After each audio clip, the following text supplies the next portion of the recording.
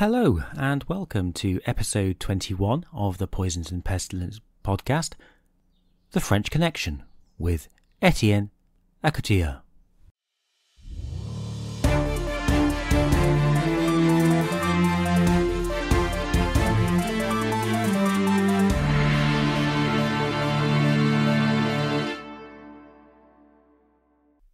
Etienne, it's wonderful to have you back on the show today. Our listeners will recall that an episode or two back, we had a wander through the establishment of the evolutionary roots of the French biological and chemical weapon programs. And in particular, we focused on a central figure in that program, Aucouturier, which I mispronounced the entire episode, and I'm very grateful that you... you did well. It was... I said Trillat a lot, which not only revealed my Englishness, revealed my Englishness, but also my Midlands history in terms of the pronunciation. But today, we're going to move and look at post-Second World War and look at this French program, which... let's be honest, I think historically has been quite neglected in many of the mainstream histories. Of course, you had a gargantuan Russian program that would emerge post-Second World War. The Americans also had a substantial program. The British were engaging in some very questionable field experiments in different parts of the world. But the French, of course, in this context, not to be outdone, also move towards re-establishing a chemical and biological war program post-1945. So let's start, I guess, at the end of the Second World War and what that program, or what remains of it, looked like at that point in history. Yes, indeed, and thank you. I'm glad to be back as well on your show in this year 2024. Indeed, although France was really defeated during the Second World War, and so had to stop most of its activities in this area of chemical and biological warfare. As we talked about the last time, the program remained discreetly searched in Centre d'études du Boucher, which was named Station d'essai du Boucher, south of Paris, during the war, and so the research capacities were not destroyed, and started again really soon after the end of the war. And the nuclear, biological, and chemical programs began again, firstly with the creation of the CEA, Commissariat à l'Énergie Atomique, in 1945, and in parallel with the creation of a commission, a mixed civilian and military commission, in 1947, in charge of defense against biological, chemical, and nuclear warfare. Of course, the Nagasaki and Hiroshima bombing were very strong incentives to study and to understand those weapons that began to be called in France special weapons, to the point that it was an institutional name in France, that, as we're going to see, I think later, an inter-army commander of special weapons. So in the beginning, right after the Second World War, there was an interest again in the biological and chemical warfare.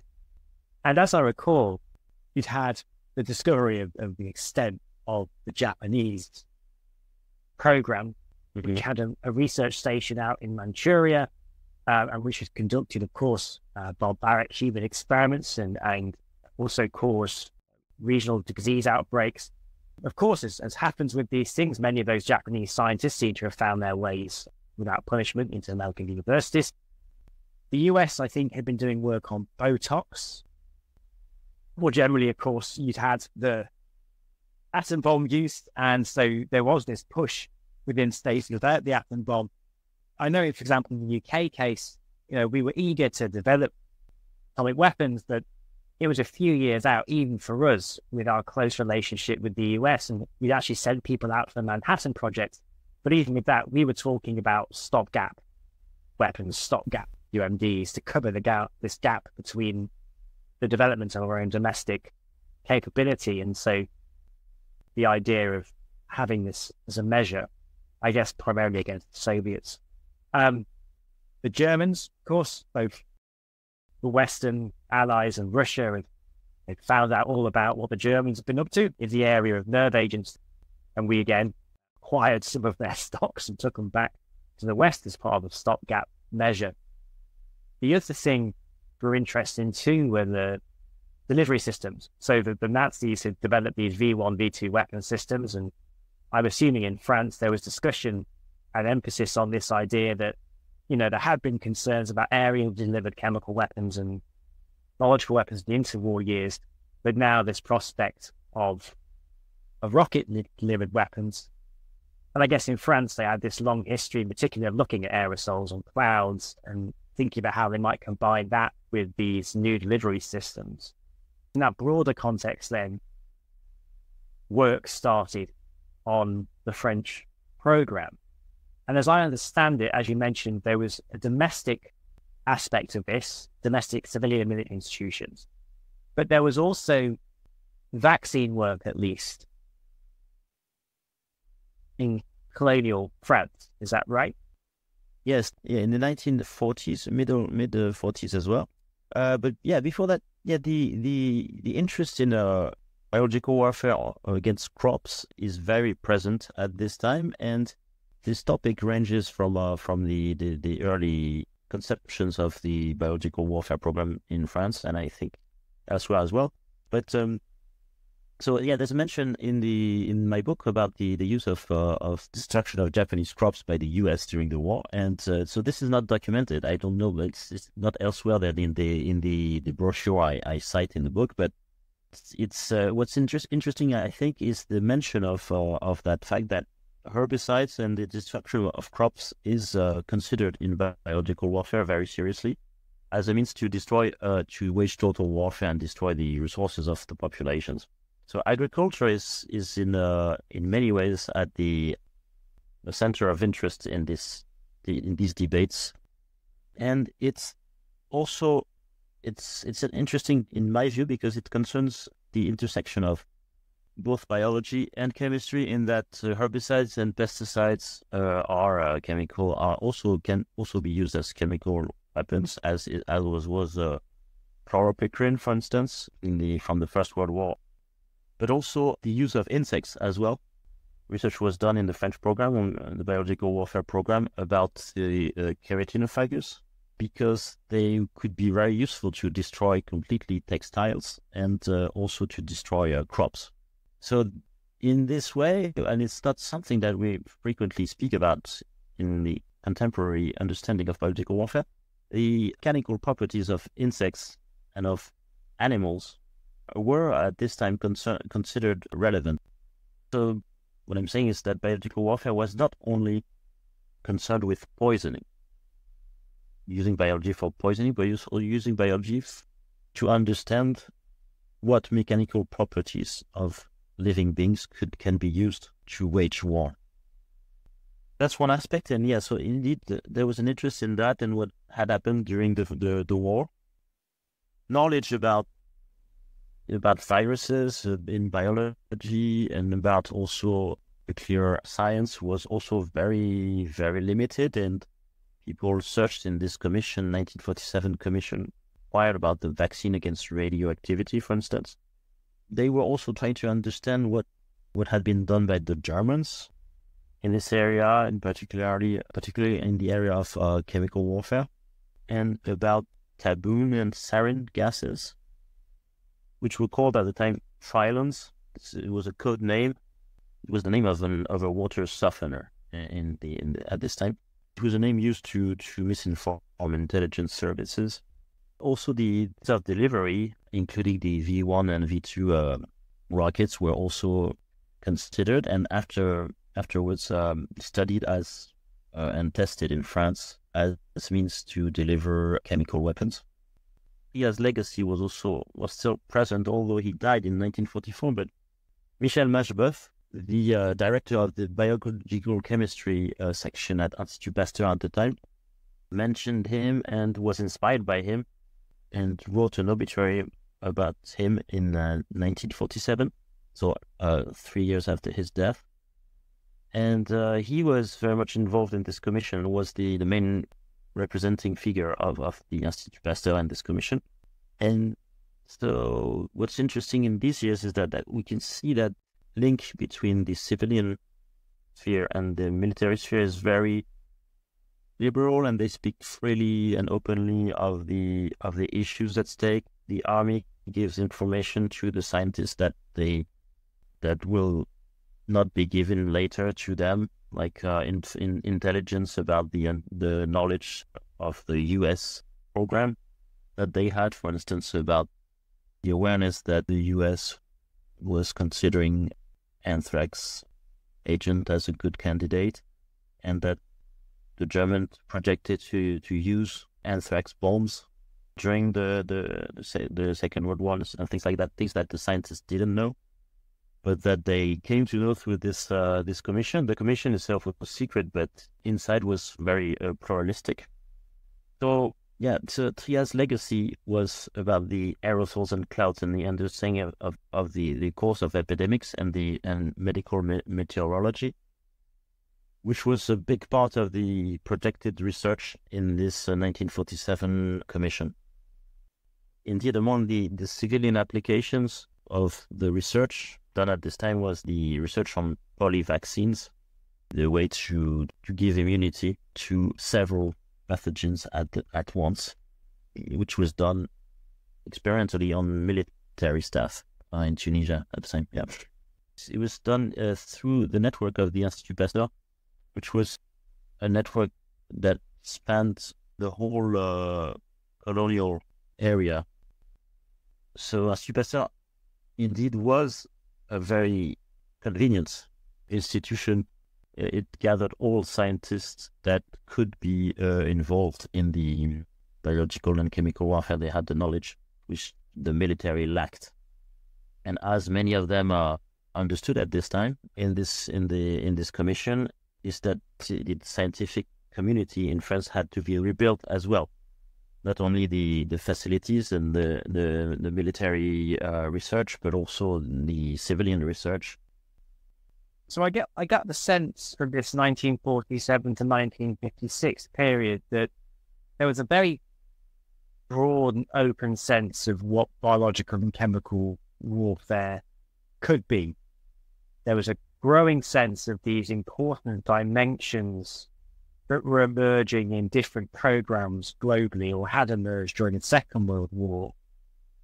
There was also this emergence of distinction between biological and chemical weapons in organizational terms. So it was both broadening and deepening in terms of sophistication and division of labor.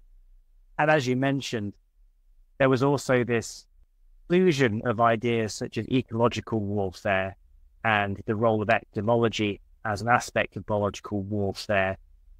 And this was all tied to public health and defensive work, which had already been occurring. So as I understand it, there was vaccine work in Tunisia on typhoid and paratyphoid. So I assume, much like in the UK, there would have been ethical contention since in relation to this work. Well, I think the ethical standards at the time, although there was the Nuremberg, the Nuremberg trials of the Nazi biologists and medical doctors was really recent. It's 46.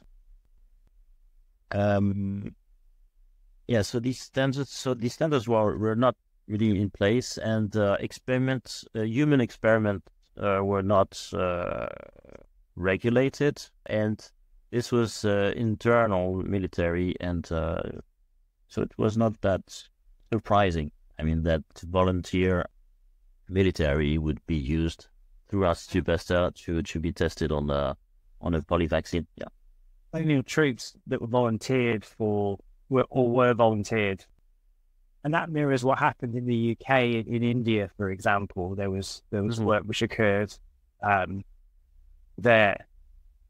They didn't follow like modern protocols or clinical trials as we currently do. So this initial period then, sort of 47 to 56, was a very, I guess, aspirational time in which there really was this very broad, encompassing and forward-looking and ambitious sense of the work that could be done in this area, and the extent to which could be based on rapid advances in the area of biotechnology and chemistry as well. As I understand it, though, and this, I guess, again, reflects what was happening among the Western Allies post-Second World War, there was a general decline in interest in these weapons from about 1956 in France. I wonder if you could talk a little bit about why these weapons seemed to start to fall out of favor and interest waned from about 56 onwards. Yeah, at this time emerges the distinction between chemical and biological weapons. Technically, it was not the case in France before. The notion of virus was indeed characterized really precisely by André Lvov in 1957, the structure of DNA, as you know, by 1953, etc. So this period was ambitious in terms of understanding chemical and biological warfare, and the science needed to understand that. And once the science was there, the civilians were kicked out of the programs gradually. The discussion became increasingly secret. In 1953, the 1947 Medical Commission was reformatted or transformed, and it included 2 times less civilians, and it lost its autonomy. It used to be at the beginning quite autonomous, but 6 years later, it was not anymore. And there was a growing environmental concern about what could be the effects of biological and chemical warfare. It was the case also in nuclear warfare, about the fallouts as well, and the aftermath of the bombings in Hiroshima and Nagasaki, which were known later, but also that had some repercussions on the thinking about chemical and biological warfare. In the central figure of this concern in France was Colonel Jude, which I quote a lot in the book. The emergence of the idea of weapons of mass destruction and of possibility of ecological impacts of biological, chemical, and nuclear warfare is present. It grows until 1956 in favor, in fact, of working on nuclear warfare, because it becomes at the center of research, with a slight decline of interest in biological and chemical warfare by the end of the 50s. In that early period, you also, because of the openness, one imagines as you approach the 60s, it would a greater likelihood that aspects of the open scientific community would be less willing to work on certain type of program. And as you say, environmental issues are becoming more to the fore. So this later period from 56 to 76, it would make sense that this program was more closed off in some respects, because you didn't necessarily have that wartime perspective of the role of science and service of the military and those type of things. So, as I understand it, around 57, CBW was seen as increasingly less effective and desirable, as opposed to having a sort of nuclear deterrent or alternative nuclear forms of weapon that could be utilized in warfare. But seemingly at odds with this, in around 1962, the French did begin to develop, or decide to begin developing their own biological warfare arsenal. Is that right?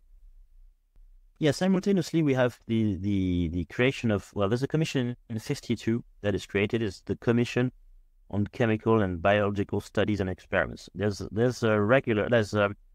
organizational transformations at this time. So in 52, there's this interest in chemical and biological studies and experience, but the interest in chemical and biological warfare gradually erodes from 1952 after the creation of this Commission on Chemical and Biological Studies and Experience.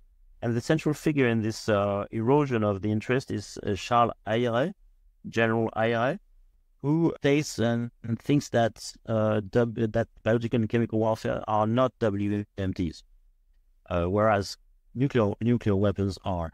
And he becomes, in 1958, the inter-army commander of special weapons, so some kind of joint chief of staff for chemical and biological warfare, which puts him in a position to control all research on unconventional weapons in France. And this focus on nuclear warfare is really important at the time because France doesn't have the bomb. And he authorized the first test of a French nuclear bomb, Gerboise Bleu, in the Algerian Sahara on February 13th, 1960. So it's really the period, the end of the 50s is really the period in which interest for chemical and biological warfare erodes, and it starts again at the beginning of the 1960s. A renewed interest in 62, with the awareness that the U.S. has an interest in these weapons and has not lost interest in these weapons, with collaboration with the USA and the Netherlands. Subtitle of my book is kind of a teaser because the knowledge and the techniques are coming from the US and not going to the US. So this collaboration involves improving laboratory and infrastructure, particularly concerning the safe handling of neurotoxics. Also, the Dutch experience in this area is interesting for the French program. And as I understand, the French also had an interest in incapacitants. Is that right? Yeah, well, the incapacitants. There's a focus on incapacitant that is suggested by the French Ministry of Defense, but this interest is not followed by actions. The interest remains on lethal weapons. It's interesting here, thinking about this. Obviously, the US was the major player among the would-be NATO forces.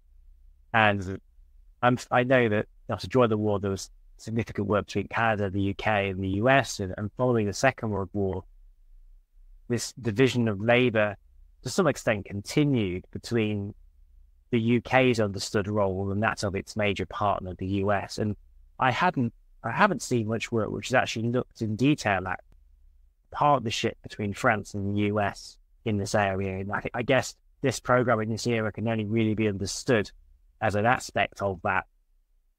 How much? I think there's a big research to be done on that topic because it's really, there's nothing to be found except for some of the mentions that, I mean, I've not seen the mention of this mutual weapons development data exchange program that I'm mentioning in the book. I don't know if there's any research that has been done on the subject in between.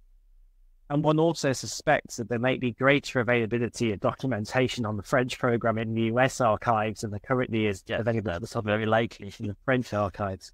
So that was very likely, but that was indeed, So that would be, I think it would be a very interesting relationship to follow up for those people out there if they're interested. I think there's likely to be fruits there. Now, as in, again, in the UK, from the 1960s onwards, you have the beginning of a restructuring of the French defense industry, and specifically in relation to work on pathogens and aerosols, we see increasing privatization. And while it seems that, offensive work is not necessarily out of vogue, but not necessarily a priority, there is certainly a lot more work on what could be considered dual use or defensive work, including animal research from the mid-60s onwards. And also reading the book, there was also seems to be some perennial problems with some of these extramural sites in Algeria and handling and building those, and whether they're the worst maintaining or investing. But there were also a series of tests that were planned. What was in Algeria? Is that correct? Was it spice test? There was this discussion of the French leading on that. So I wondered if you could tell me a little bit about what those tests were and what they involved. Yeah, indeed, there was, of course, a great need of model animals, as you mentioned, to test all these weapons, chemical and biological weapons, because of course, those could not be tested on humans, as it was really, as I said, it's completely immoral and not doable. It was done at some periods of time, but including in the Japanese program, but not in the French program, and not after the Second World War. And in the 60s, there was many questions about how to continue testing, particularly rockets with chemical weapons in Algeria, because the Algerian War was going on since the mid-50s to 1962. When the Evian Accords or Evian Agreements were signed. So all testing facilities in Algeria, because there were several where nuclear weapons were tested as well, they closed at the end of the Algerian War. So the decolonization war in Algeria, it was considered in France at the time a civilian war because it was internal to France. Algeria was considered French territory. But in fact, we now call it the Algerian War. So many other sites were considered as candidate sites for the continuation of those tests, including French Guiana or rocket tests, also Toulouse area and Bourges region. It's a French city in central France. But the Evian Accords of 1962, so the agreement between free Algerian government, the Algerian Republic, and France, included the special understanding about the continuation of chemical warfare tests in western Algeria, in the desert, close to the border of Morocco. So this led to a series of testing until the mid-70s. I don't know the exact reasons why the Algerian government allowed the French to keep doing this, but I suppose there was an exchange of information as well. I'd be fascinated to try and pull up some of the Algerian news articles and archives on this, because it sounds like, as with other experiment areas in this era, they were secret. But in this case, they involved a private company. They also were secret, but because of incidents, would have come to local knowledge, and they also would have been provided for by local individuals and groups. So they would have been known about. And it sounds like, in addition to the kind of administrative challenges of running a remote base, there certainly seems to have been some reputational management required at these sites, which would have attracted public concern. And I think the company was called, I've got it here, Sodeteg, would be Sodeteg. And so potentially that might be another area that would benefit from even more research into the Algerian experience in relation to the friendly programs. And in addition to that, I understand that just before France was involved in the negotiation of the Biological Toxic Weapons Convention of 1972, there were also additional works on sarin and sarin defense testing involving rockets, which one would expect, even if not interested in the offensive side, it may have also been work designed to test masks and other forms of defense. But 1972, of course, we see the negotiation of the BTWC, the prohibition of testing, development, and stockpiling of biological weapons. But it appears that defensive work seems to have continued, at least at the Namos site, and work with that private body in defensive capacity also seems likely to have continued. And I guess you, as with me, I mean, obviously in your book, you cover a vast time period, but this French-Algerian relationship and the fate of this site is something that still, I think, merits further study, and for lots of different reasons. And so yeah, I think that's a really fascinating history that is yet to be fully explored, or may already be explored, but not yet translated. Yeah, so this is indeed the very existence of the Sodetec company that you mentioned was discovered in 1998 by a French journalist, Vincent Jauvert, from a French newspaper, Le Nouvel Observateur. I don't know how he came across the archives, but he understood that there was this test facility in Algeria that kept being active and he says until 1978. I have evidence until 1975. So he doesn't provide archives, but just it's a newspaper article about it. But he understands that this company Sodetec is a shell company for the French government, or like a publicly owned company. And people locally don't really have an idea of what's going on, except for some events like sheep owners who lose their sheep in 1966 and complain, are refunded by the French government.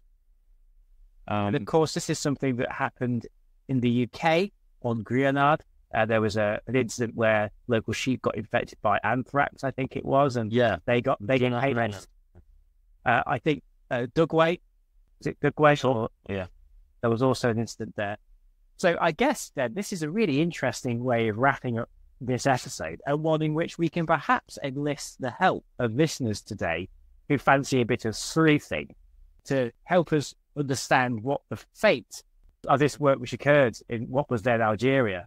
This is Sodetec, Sodeteg. I'd be really interested if people can dig anything up on this. Please do send either of us an email about that and we'll get back to you, because this seems like one of those issues which, for various historical reasons, has probably been marginalized in public discussion. There may certainly be things of general interest there which do merit public discussion. So if anyone can shine a light on this, do please let us know. Yeah, there was tests kept on until from the archives I've consulted until 1975, test of rockets and shells, but with chemicals inside, not biological agents, not anthrax, for instance. Also because chemical weapons were not regulated in the same way as internationally as biological weapons were. So it was still legal, in fact, until 1993 to experiment on offensive chemical weapons. It was not as regulated as it became after the 1990s. And so it's not completely astonishing. And also for, of course, as you said, for prophylactic reasons and to understand how to prevent and create medical countermeasures against chemical warfare, these tests were also performed. Protection equipment was also tested in Algeria. It was not only dangerous weapons. Yeah. And actually, many testing campaigns were using mock agents. And we know, for example, throughout the 60s and 70s, there was very, very large-scale testing of model agents. This included by the US and by the UK that we are aware of. So things like cadmium, sulfide, and other large-scale, even very, very large area release and then detection of certain agents. We had Mike Kenner, I think, speak. It's probably our first guest on the show about some of the trials that occurred around the southwest of England, which involved model agents which were used in place of pathogens or chemical warfare agents, test how well they spread. And one imagines that the French, considering with their long-term interest in area biology, would have had a particular interest in open-air testing. So, no, it's a really interesting dimension.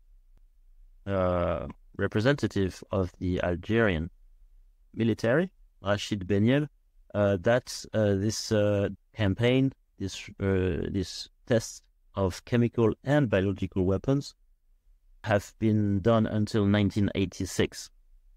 He argued that in a book, in a 2017 book, in his memoirs, that the French continued to test chemical and biological warfare weapons in the desert until 1986.